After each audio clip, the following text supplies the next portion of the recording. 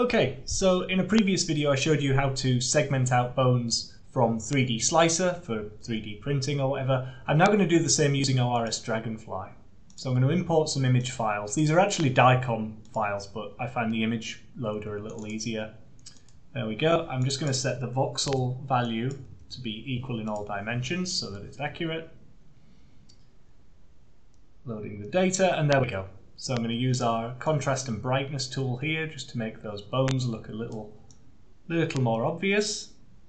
And we'll go to our 4-up view where we can see everything, including our 3D view up here. And we can do the same thing either using the contrast button or the histogram up here to sort of see what's going on. Now, one of the reasons I love Dragonfly so much is its renderer is absolutely incredible. So if we go to here and we change our, you can see we've got these really nice specular solid objects.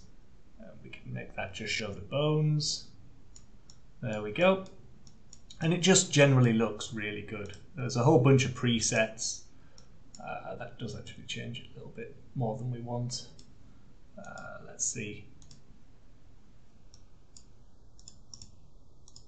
We'll stick with bones. Makes sense. There we go. Right, so first things first is we're going to need to create a new segment. We'll call this bones because we're going to start by segmenting out all the bones and then focus on just the femur. We're going to define a range such that the range only includes bone. That looks pretty good, so we can take a look up here, take a look down here.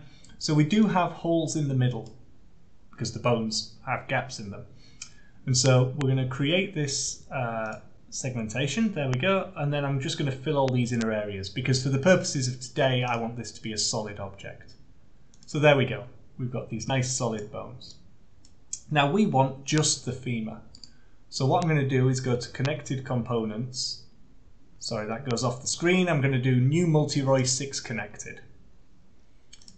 And what that's done is that's created a collection of regions of interest.